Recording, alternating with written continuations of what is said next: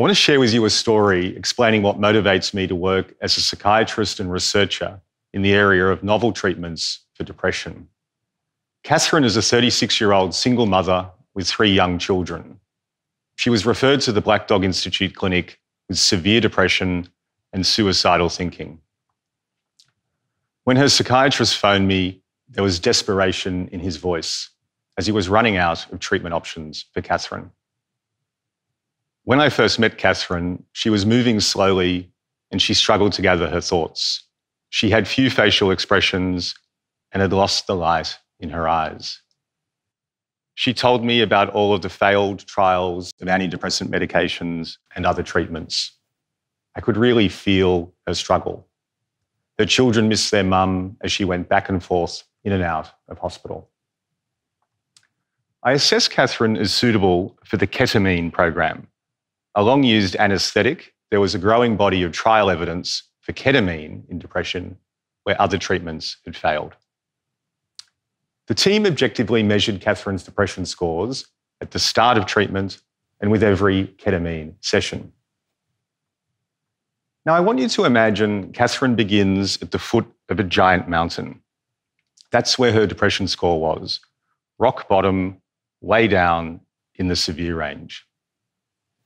And after just a few treatments, she began to climb that mountain.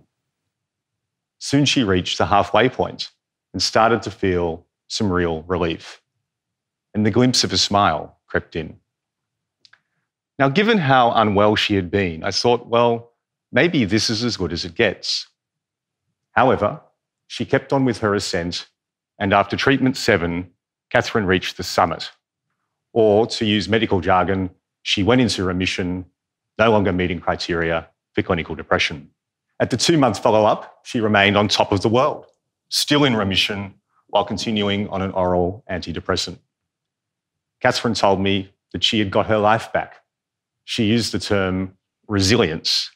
She could take care of her kids, she could do things like go to the supermarket, and importantly, suicidal thoughts had markedly reduced. This is an example of a novel treatment changing Catherine's life. Depression is a common mental illness. Globally, more than 264 million people have depression. It affects more women than men. And among you here today, 1 in 7 will experience depression in your lifetime, and 1 in 16 are currently affected by depression.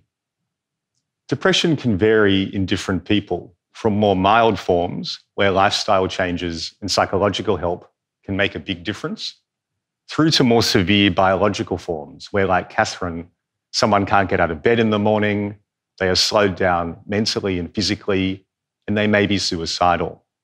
At this severe end of the spectrum, medications, going into hospital, and treatments like electroconvulsive therapy, or ECT, can be life-saving.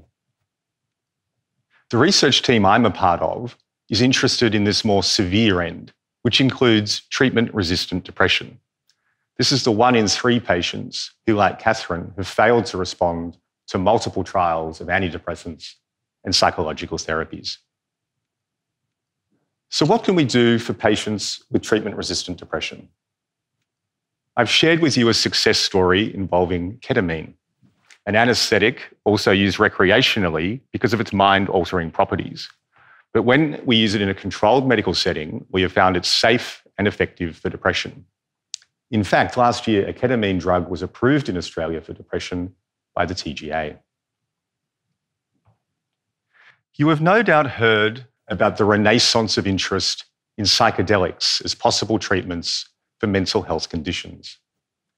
LSD, MDMA, ayahuasca, psilocybin.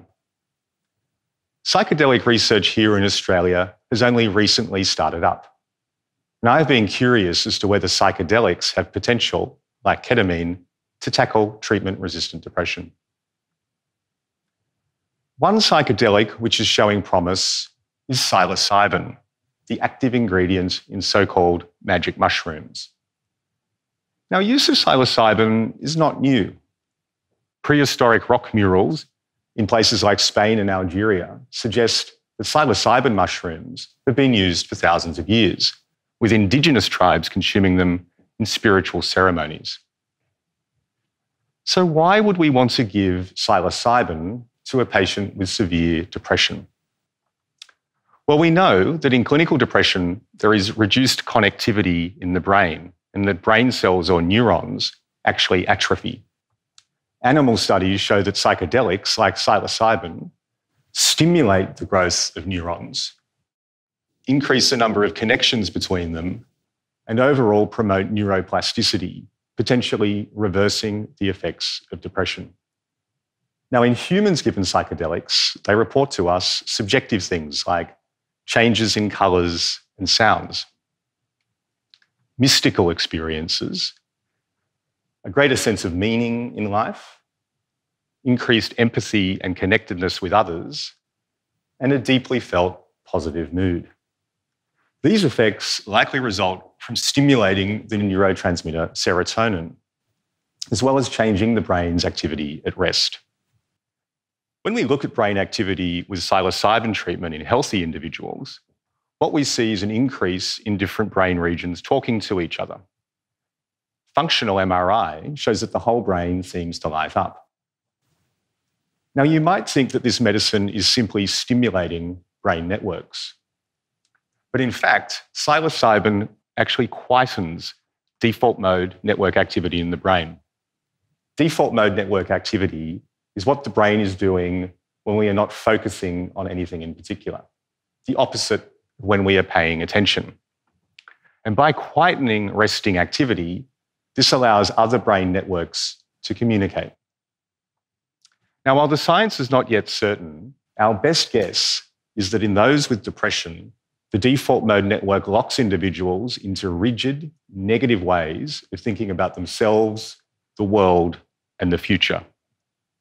And by temporarily reducing default mode network activity, this allows greater whole brain connectivity, and for depressed patients trapped in repetitive cycles of thinking, feeling, and behaving, a reset and formation of new brain connections which may assist with depression recovery. Two main studies to date have looked at psilocybin for depression, with promising results, though these studies haven't been done in treatment-resistant depression. And we already have very effective therapies for mild depression. It's those with treatment-resistant depression who are in need of new therapies, and this is where the research gap lies. You may be curious about how psilocybin treatment works in practice. So let's go back to Catherine and imagine that she didn't respond to ketamine. Would we give her a magic mushroom and send her to the forest to have a psychedelic experience? For a start, psilocybin is a Schedule 9 illegal drug in Australia, and it cannot be prescribed in a clinical setting by a doctor. However, special government permits can be sought to administer the drug as a part of a clinical trial approved by a research ethics committee, with trials seeking to evaluate safety and if psilocybin could be an effective treatment for depression. As part of entry into a clinical trial, Catherine would undergo a full medical and psychiatric assessment to determine her suitability. For example, excluding a personal or family history of psychosis would be important, where giving her psilocybin could cause harm. For safety purposes, she would not be given actual mushrooms, but instead 100% pure psilocybin made in a lab.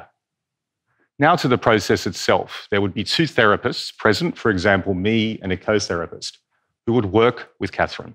Preparing her mindset would be important. Psychedelics act as amplifiers.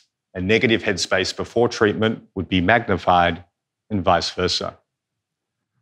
That's why in the days before the treatment session, we would build rapport and ensure Catherine felt safe and secure about the process. The setting also impacts the outcome. And that's why we have carefully designed our therapy rooms. And while they are located in a hospital, they do not look like hospital rooms. Imagine Catherine enters a quiet and tranquil room where she sits on a cozy and comfortable couch with warm lighting and contemplative artwork. She would be given a psilocybin capsule with careful monitoring of her physical and mental states and full medical backup. The whole psychedelic experience taking over 8 hours. In the days following, we would work with Catherine to understand the insights she has gained during the small number of psilocybin treatments, helping her to integrate them into lasting changes. So what happens to the next patient I see in my clinic like Catherine? They are running out of treatment options and perhaps don't respond to ketamine. Could psilocybin combined with psychotherapy be a new magic treatment that resets their default mode network and allows new brain connections to form?